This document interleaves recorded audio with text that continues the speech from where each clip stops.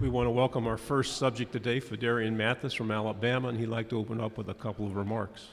Hey, how y'all doing? I just want to start off about shouting out my team, you know, those guys back at home, and that's it.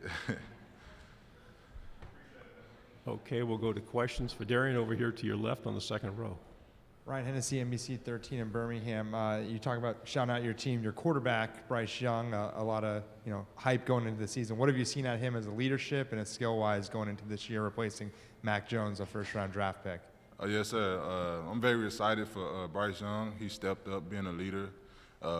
He's more vocal now, and I'm just very excited to see what he does coming into fall camp. We'll move to your right here on the front row. How you doing? Good. It's Tyler Shaw with KBTX in College Station. I was just curious your thoughts on Texas A&M. Do you see them, this year as a legit contender in the SEC West, and how big could that game be when you guys come to Kyle Field? For us, we take one game at a time. We're not even in the season yet to come in on those guys, so I probably can give you more once we get there. So.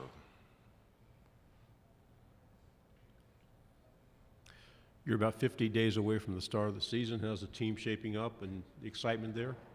Yeah, I'm very excited, man. I got good hopes in this team.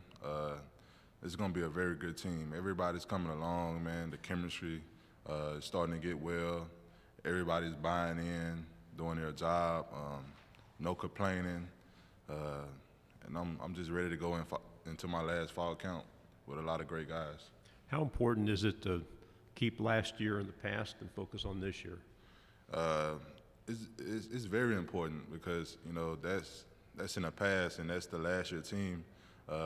It's a whole new squad, and we gotta build our own team chemistry and set our own goals and keep pushing.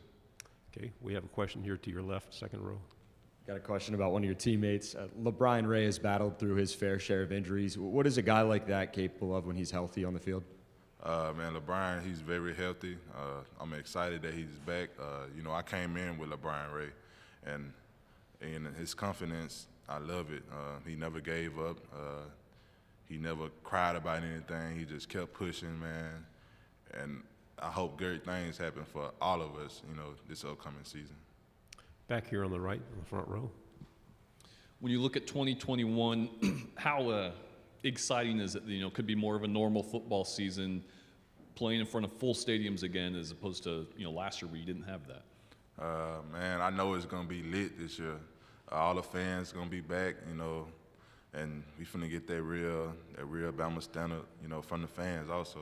So it's gonna be very electric, as I said. To your left on the second row. I was picking up on that, but last year, without as many fans, and even going to the national championship with not as many fans, what was that like? And did you guys kind of miss the fans going into that push to the national championship?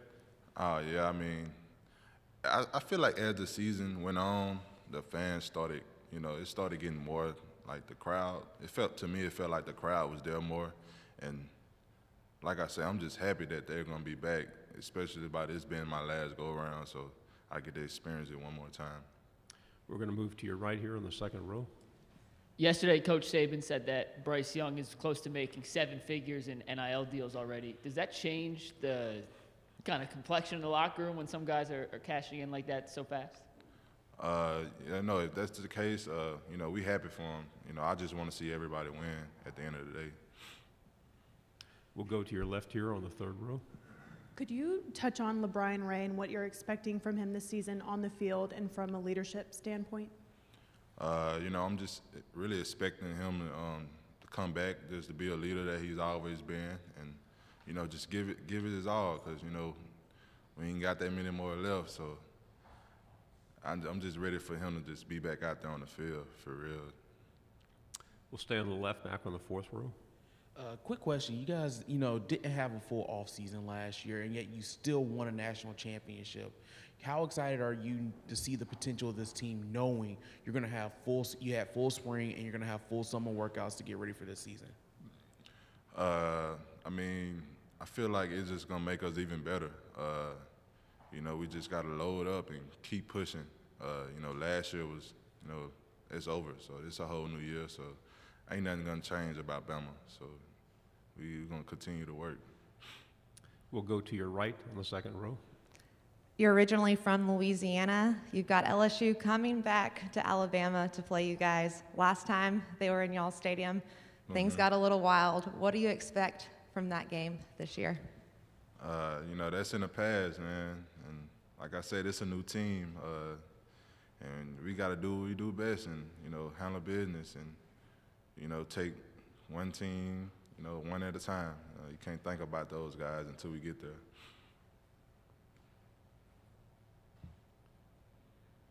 We have about 5 more minutes. Are there any more questions? Okay, we're going to stay here on the right, second row. There have been years in the past when it's Alabama and then everyone else, especially in the SEC, where it hasn't been particularly close. Do you feel like over the last year or so, some of the other teams in the West have kind of closed the gap and made it a little more competitive division, at least?